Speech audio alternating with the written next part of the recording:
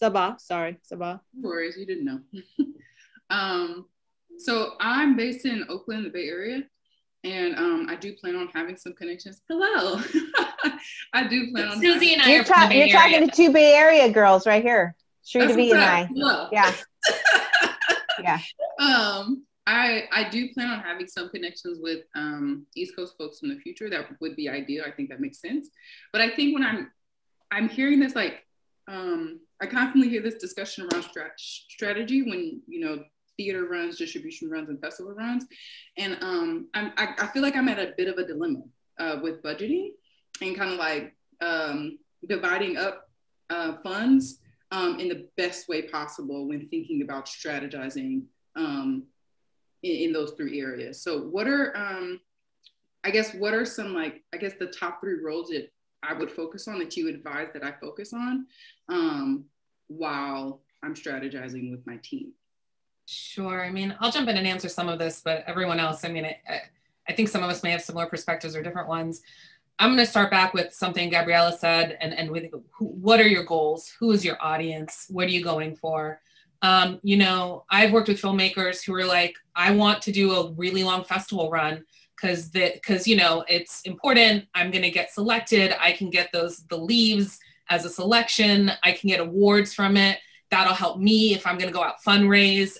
You know, obviously, if you get into a Sundance, you get that, you know, it already gives you something for funding down the road, right? Most filmmakers who choose to do theatricals that I'm familiar with, I would say most, are trying to qualify for the Oscars. You know, that's really why you would do a theatrical run. It's such a small market, you know, I mean, it's such a small audience, and they're trying to go New York, where do you do New York and LA, I think, or wherever the qualifying is. So I really think it depends on what your goals are. I mean, you know, there are programs that you might go, I really want to have robust engagement. And I want to work with someone where we can do screenings. Maybe my local station will host a screening of the program and have a forum to talk about the issue. And that's really important for me, you know, to be engaged in conversations. I will say, I think when people talk about a Netflix or a cable network or another broadcaster, one of the things that public media does that I don't think anyone else does at our scale is local engagement.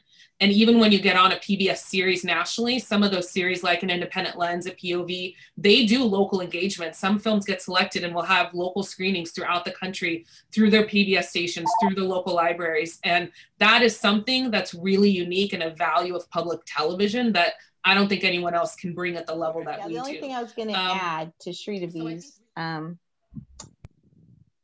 statement is that there are a lot of stations who just don't have any money. So it's like, you know, a huge challenge. They really don't have any money. So, but there are a lot of things that a lot of stations can do for you that still cost them some money, but it's easy to sneak it in. And by that, I would say, you know, one of my, like New Jersey, if you submitted to New Jersey, there's a huge difference between submitting to New Jersey and 13.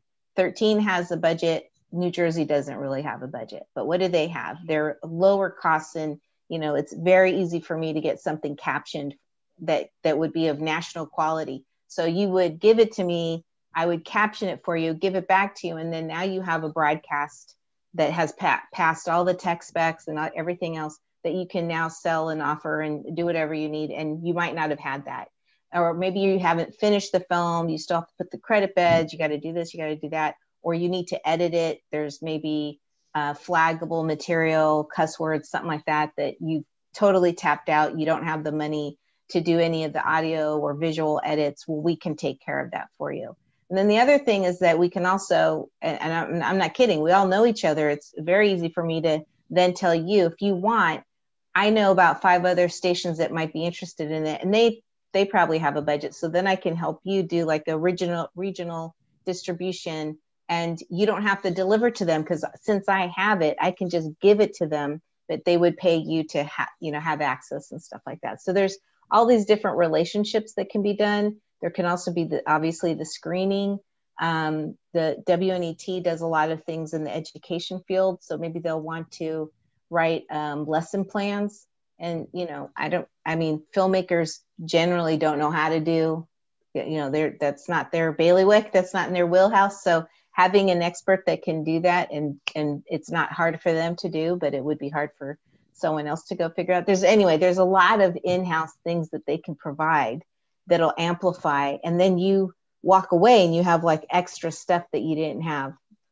Absolutely, you want a station to produce a promo for you, which costs, in some places, if they're a union shop, that could be thousands and thousands of dollars for a promo to be made, which is what 13 costs. It costs a lot of money, but they will do it if I tell them to. And then you'll have a promo, a generic promo that you could use for other places that you're going. So, and then you also can't deny the social media advertisement too, which doesn't cost the station anything, but it's a huge lift for visibility. Is that's I'm finding personalities. I think I've spoken to Mr. Debbie about my daughter is a personality that might be of interest because she's a STEM advocate, and she's 15. I have a Black paleontologist that also would be great in the educational sector. And somebody recently came to me to help produce a YouTube series. She is a Black queer woman in Oregon going after a national championship in horseback riding. She is like a unicorn. And so we're just beginning, but after listening to this conversation, I'm realizing that some of these things may be of interest to you. And I'm thinking of Gabriella specifically for the World Channel for the horseback riding women. They're intended for YouTube. I'm really early on in helping her build kind of her program.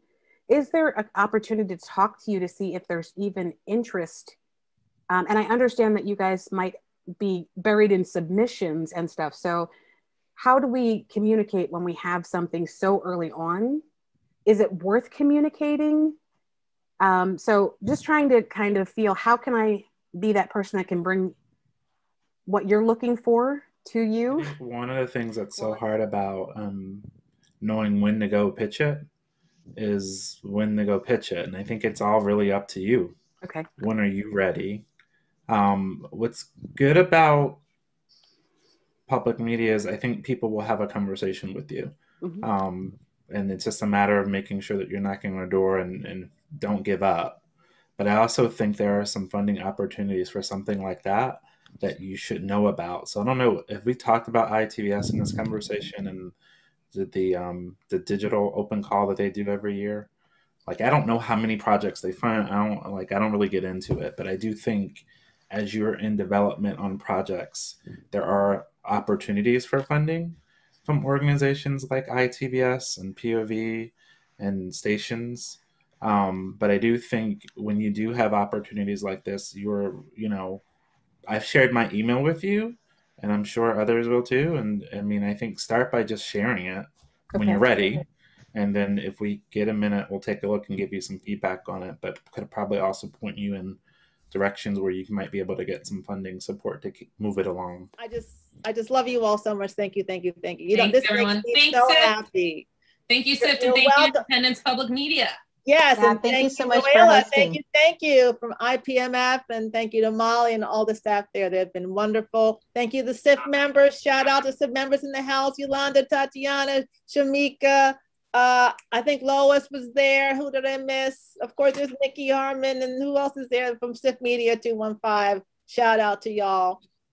Thank you so much. And to Benjamin. Is that Benjamin in the back? Okay, thank you. And take care, and we look to hear from you soon. And Destiny's in the house. There's Destiny. Yes, she's a member as well. Okay, thank you so much.